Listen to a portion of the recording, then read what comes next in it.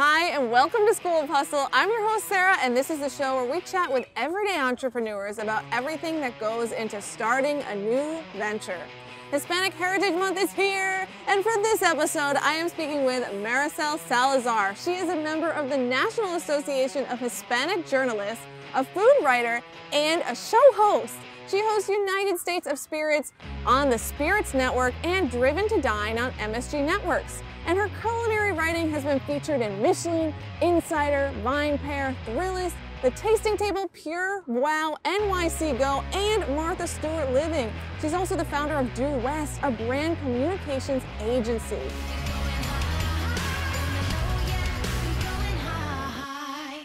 Marisel, welcome to the show. It's so great to have you here. Thank you so much for having me, Sarah. And I want you to follow me around every day because what an introduction. And do your intros. Yeah, I was like, wow, I do sound impressive. You are impressive. And that's why I'm so glad we're here in this beautiful park in New York, enjoying the sunshine and chatting about your career because you know so much about how to get started in food writing and hosting, and so many people want to get into that industry. Yeah. So I'd love to just hear if you could tell your own story in your words. Yeah, you know, it's a really interesting journey because when I first graduated school, there were no programs for food writing. Becoming a food writer was not a job that your parents were like, yeah, you should do this. You were succeeding. Exactly. You should do this role where you're probably not going to get paid very much. And there was no clear-cut path for how to become a food writer. But I knew I wanted to do it because I've always grown up loving to tell the stories of people and the people behind the food. Yes. And I had this Ratatouille moment when I was in Spain. I was studying in Madrid as a student. And I was at El Mercado de San Miguel. I bit into an anchovy-stuffed olive, and it was like a flavor explosion in my mouth. Not to get all Guy Fieri on you, but it's funny to me because like you're already getting into the food element of how just eating something has changed your entire life. It completely changed the course of my journey forever. I was a virtual editorial assistant for a website here in New York City. Oh.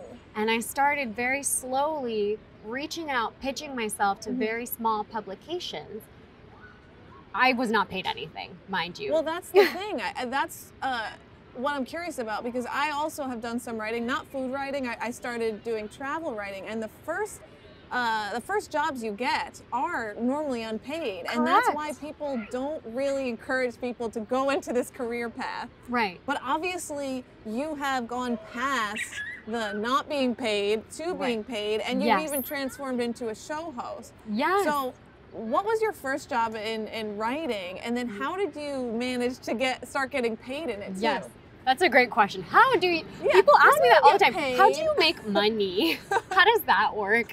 And it was truly, big fish eat. That's when you do something fun. When they ask you, how do you make money? Because it seems like you're just not working. Exactly. Exactly. If, like yourself, if you saw the behind the scenes of like how my actual day-to-day life goes, you might be like, I don't know if food writing is for me or hosting because, it appears easy and graceful on camera, on the paper, and it's all constructed to look that way.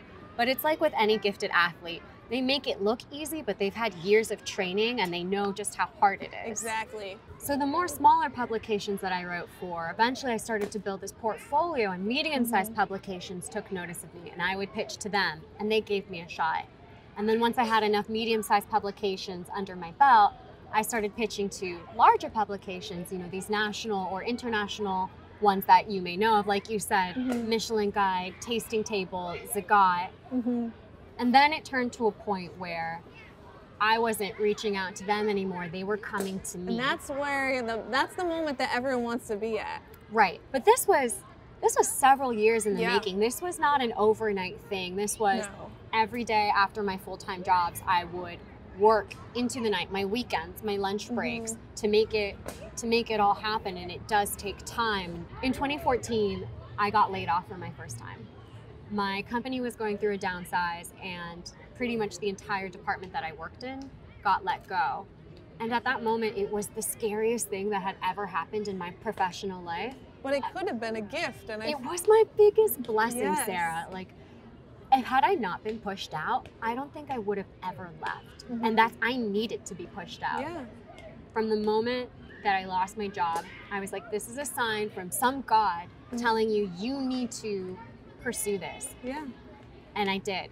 I gave myself 6 months to make it work. And I said, if after 6 months, this food writing, however I want to shape my path, doesn't pan out or doesn't look like it's amounting into something, all right, I'll go back, I'll look for consulting work, and there we go. But it sounds like, you know, a lot of it is talent, but a lot of it is pitching yourself. Absolutely. And I think a lot of people are not comfortable with self-promotion. Correct. But in this industry, you have to self-promote, because if you don't do it, no one's gonna know who you are. Yes, it's like I say, like on the webpage of Due West, my private brand communications agency, from the get-go, the website landing page says, it's simply not enough to exist, you must be heard. Exactly, I love that. Yeah. It just like hits you right off the bat, and it's so true. Now, it's Hispanic Heritage Month. Yes. So tell me, how has that impacted your career? I know that you write a lot about Latina organizations and Hispanic food, and you create great recipes. Check out our Instagram. There's some great recipes there. Yes. So how have you been incorporating that, and how has that impacted your career? I never made it a declarative statement that I was going to cover Hispanics, Latinos, BIPOC, or minorities in my work. It was something that I always just did because I wrote from who I knew and what I knew and my own life experiences. Yeah. And so that's now, the best place to write from, because it's truth. It was truth. It was my truth, and it was also my bridge to connect with other people who might have been shy to tell their story. Because of coronavirus and the racial unrest that we're experiencing in this country, I made it declarative. Even to my publications and outlets, I have it, you know, I have all of this work showcased on my social media. This is who I'm covering, and here is why. Because I, as a Hispanic female, of course, I've been knowingly stereotyped, I've been unknowingly stereotyped. I don't know how many chances I've been passed over just because of my name, or maybe people looking at my background or how I sound. I don't have an accent. I learned English when I was very young, but I can only imagine how much more difficult it would be for me if I did have an accent, if I did look just like a stereotype. And one of the pieces, I guess, in my work that I've pivoted to that I'm extremely proud of is working with undocumented restaurant workers, telling their stories. And this has been... There was a great article that you were just quoted in. Let me read the quote to you all. Oh, thank you. Okay. So this was in New York One. Yes. And, you know, undocumented workers are a huge part of New York City's restaurant scene, which is struggling now. So the article kind of talked about that. But you said, it's not anyone's dream to live in a country illegally. It's not anyone's dream to have to get smuggled into a country and have to find a job that might put them in jeopardy. Now, I'm married to a Guatemalan. He came here illegally, but now he's a citizen, so everyone relax. Okay, it's all good. So I understand this personally. Yes. But I'd love for you to share more about it from your perspective as well for those listening. It was really important for me to tell the stories of undocumented restaurant workers because they are voiceless. They're afraid to speak up and defend themselves given their visa status, given the fact that they fear losing their job and they have families to feed, people who rely on them. Yes. One of the biggest difficulties in pursuing this was developing the trust and relationships with these undocumented workers. You know, it's one thing to go back of house to a kitchen and say, hi, thank you so much for a wonderful meal, and another to get somebody to tell them their most sensitive secret. Yeah. Because they're scared. They are, and they just come here to work. Right. That's it. They're not trying to take anything. I mean, they're some of the most hard workers I've ever met in my life. All they want to do is come to this country and work and work just to get a little bit to of send something back to their help. Family normally. But they even invest in the local economy and in the domestic economy. You know, undocumented workers pay something to the tune of $11 billion in taxes every year. They're taxed at a higher average. And they get nothing back. They get nothing back. They're taxed at a higher average, 8%, than the top 1% of Americans, which is something like 5%. So everything that they financially put into the economy, they do not receive back in benefits. So not only do I now cover undocumented workers, but I'm also co-hosting, I'm hosting and I'm executive producing a documentary that talks about the effects of coronavirus on restaurants. And part of that has to do with undocumented workers. Yeah, so what have from what you've heard, what are the undocumented workers doing right now to make money, since many of them have lost their jobs? Sarah, they have nothing. It's incredible for how much they give to our workforce, how they're the backbone of our restaurant industry, and how they are the backbone. They're the backbone. backbone. Is so well said. And their financial contributions in the form of taxes, they receive nothing in return. They're not eligible for the $1,200 stimulus checks. They're not eligible for unemployment benefits. They can't apply to small business loans. They are relying either upon, if they're fortunate enough to have a restaurant job, or on crowdsourced funding. So like GoFundMe and things like that. Exactly. Okay. And speaking of crowdfunding, a lot of them don't have the resources to technology like that to understand how to receive it. Yes, that's at least that's what I've experienced. They are reliant upon somebody else, either their restaurant, their managers, a family friend who might have access to internet, who knows how to set these things up. Yeah. There's just so many limitations and inaccessibility to resources.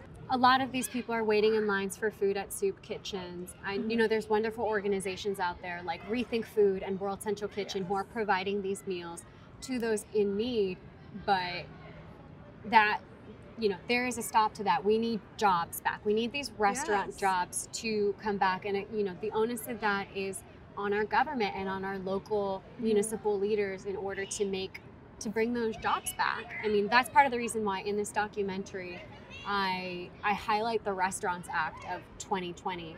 This is a $120 billion grant for the restaurant industry. You don't have to pay it back. How can we make sure that the people that need this money the most know that they can get this?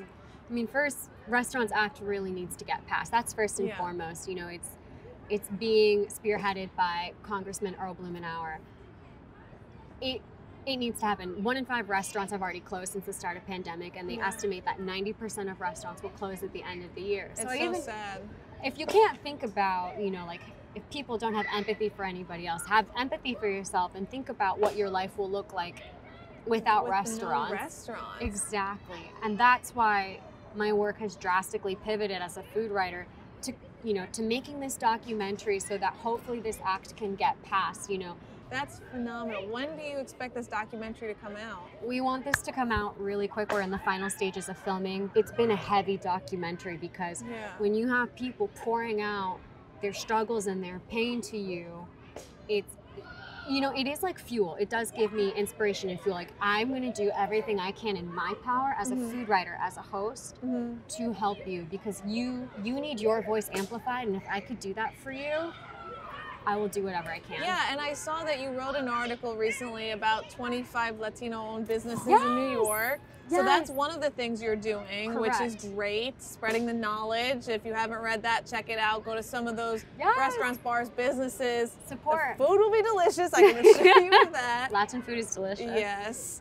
What other things are you doing besides this documentary in your writing side and your hosting side? You know, like everyone, we were chatting before how we pivoted in our business. Everyone had to pivot. If you didn't, you're one of the very lucky few. Exactly. And one of the biggest ways that I've not only pivoted, but I've pivoted in support of the Hispanic and Latinx community is through cooking. I've actually always cooked. I'm known as this fine dining food writer, restaurant writer, travel writer. But I've always cooked. I actually was a chef's assistant for several years here in New York City. I had a short stint as a wholesale granola business. I would bake and deliver to hotels in Soho. I've been a cater waiter, you know, I've done it all. And I think that's what makes you so special, because you can see all the angles of it, which makes you a great writer, a great host. because you're not going to judge anyone for being a dishwasher. Correct. You've done all the jobs. You know what it's like. It makes you appreciate it more. Exactly. I mean, that's what I always say. My apartment doesn't have a dishwasher, so it keeps me humble. So you are the dishwasher. I am the dishwasher. It's very humbling. And cooking Hispanic food, Panamanian food, Cuban food, but then also, you know, cooking recipes that I learned growing up, which are outside of my countries. Peruvian food, Mexican food, you know. In Washington, D.C., Northern Virginia area, there's a lot of immigrant communities, primarily El Salvadoreño, Guatemalan, Honduran, some Mexican, Peruvian, of course. So I grew up also eating these foods from other Latin American countries and learning how to make them myself.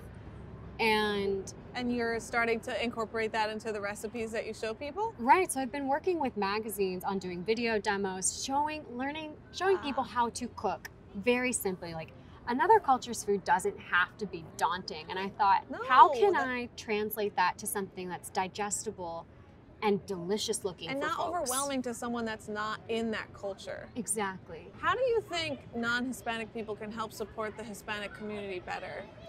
That's a great question, and I think it all boils down to don't judge so quickly. I think there's a lot of assumptions made about the Hispanic community just based on appearance or by sight alone.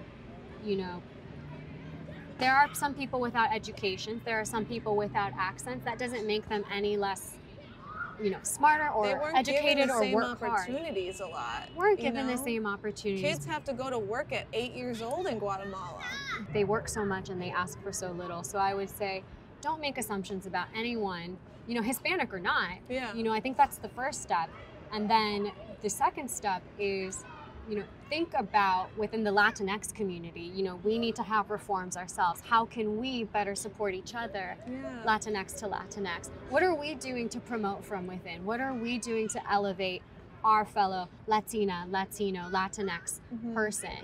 You know, and, you know, it's also our leaders within being better leaders. Our own leaders need to step up to the plate for us. And then again, it's hopefully folks like myself, use the gifts and talents that you have to not only elevate yourself, but try to bring up other people. I had the very good fortune of talking to Rosa Parks' cousin, Dr. Angela Williamson Sadler, and she said to me, you know, the civil rights movement is everybody's movement because Latinx were brought up by the civil rights movement. You know, the civil rights movement allowed the space for Latinx to be in the same room as a white person. And so that's also something that I think is very impactful. You know, as Latinx, we also need to, you know, be accepting of the Black community, communicate with our fellow brothers and sisters, because this all affects us. And it is my greatest honor and privilege as a food writer, being bilingual, being Latina, to use my profession and my work and whatever voice that I have to try to tell these stories, to get these people put on the map, and not just the figurehead Hispanic chefs that, you know, are already popularized. The big ones, Not already the big ones. We have the big ones. What are we doing to bring up the people who haven't made it big? And some of the best chefs are like the taco guy that serves the tacos from the truck under the highway. Yes, absolutely. I've had better tacos there than in a gourmet Mexican restaurant. Yes, exactly. Yeah. I mean, it's talent across different levels. And that's why it's something for me to be in a position to be a writer for the Michelin Guide, to be their only Latinx writer. Wow. That's actually concerning to me that there's only one Latinx writer. And so I use my position and whatever influence I can to also to elevate the cuisine. And what I mean to say is there's assumptions made about Latin American food, that it's street food, it should be cheap, that it's not classy. Well, when you have restaurants now like Cosme or Pujol, you know, that are world's 50 best, even one of my close family friends, his name is Mario Castrillon, he's a Panamanian chef and he runs Maito. I had the pleasure of dining with Dominique Crenn, me, at Maito, in my home country, Panama. It is number 17, Latin America's world 50 best.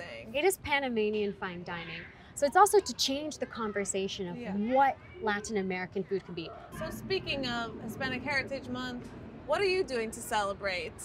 Oh my gosh, Sarah, I've been I've been cooking so much, and you know, it does seem like a pretty passive answer to say like, I celebrate by cooking, but cooking is like it's so delicious, right. The food. Yeah. I celebrate by flavors, cooking, the spices. Sharing it, you know, that's a part of it. You know, sharing. the education comes from sharing the food, which is why I'm so excited to be working with my publications on these recipe videos to tell a little bit about the history, to put more Latin American cuisine on the map. My biggest hope, though, is that this doesn't stop when Latinx Heritage Month stops. No. Every day should be Latin American, you know, Latinx Heritage Day, Latinx Heritage Month. Every day doesn't stop once it's October 15th. You know, that's my biggest fear, that we're caught up in a trend, we're caught up in a season. Yeah, it should be every day that it's celebrated. Yes, I completely agree. I think that all cultures should be celebrated, regardless of where you're from, what language you speak, your economic status, or your education level. Yes. We should all be accepting everyone equally, year-round, right. Not just during Hispanic Heritage Month. Something that I'm really hopeful of is I've started noticing publications when they do have a story that touches upon Latinx immigration, Hispanic cuisine. They are now reaching out specifically to me, and that's good. I think it's very telling of the change in media culture, where they're seeking writers of that background to tell the stories because they can tell it best. Exactly. I mean, like, I can't speak to the Hispanic community like you can. Like, that's crazy. I mean, some folks that are doing it really well are Zagat, The Spruce Eats, Thrillist. You know, they have actively reached out and said, you know, and Eater too. They've actively reached out to me and said, we know you cover this, we like your work, would you like to write it? Instead of me having to constantly pitching and be like, did you remember about this? Yeah. And here's why I should write it. It's, right. I love it, and I hope I see more of it. And that came from all the hard work that you did over the years, building yourself up and never giving up. So those out there that want to be a food writer, don't give up on it, because it does take many years. And then someday I'll be interviewing you right in this park. What is your advice to aspiring entrepreneurs out there? So my advice is something that I say time and time again, and it was told to me by the former food critic of the Washingtonian. His name is Todd Kleiman. I think I know where you're going. You know exactly where I'm going, because I've said this so many times. But it's so worth it, so please continue. It's so true. He told me once, I was a senior at school in college, and I was lucky enough to get on the phone with him to ask him advice about food writing, and he said, Marisel, this is going to be hard. It's going to be very difficult. You will be told no a lot. But what do you do when something that you love doesn't love you back? You do it anyways. And I carry that advice with me every single day. And I would say that for anyone pursuing a passion, a goal, they want to turn it into a financially successful endeavor, you're going to get told no a lot. You really will. Rejection is a part of it. Just become used to rejection. It's gonna happen. Yeah. It's nothing personal. We will feel it personally, but it will happen.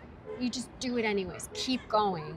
The most successful people have been told no more than the least successful people. I can assure you of that. 100%. And you know, in that same vein, I love telling stories about other people, about food, the culture, who makes it. You know, trying to bring up workers' rights. And I truly hope that more publications and more entities will continue to give me the opportunity and the honor to tell these stories, because I hope to use my voice in the service of others. I hope so too. Well, it's been absolutely wonderful having you on the show, Marisel. So thank you to everyone that joined us, and thanks to those who tuned in today. And if you want to learn more about Marisel Salazar, visit her at mariselsalazar.com and follow her on Instagram at Marisel M. Salazar. She has great ideas on Latin recipes and dining, so your taste buds will thank you. I can assure you of that. So that's all for this edition of School of Hustle. Keep up with other episodes on YouTube, Apple Podcasts, Google Podcasts, or wherever you can stream and download podcasts. And if you like what you heard today, please consider leaving a review. It really helps us. Share with your friends, subscribe, and we'll see you next time. Bye.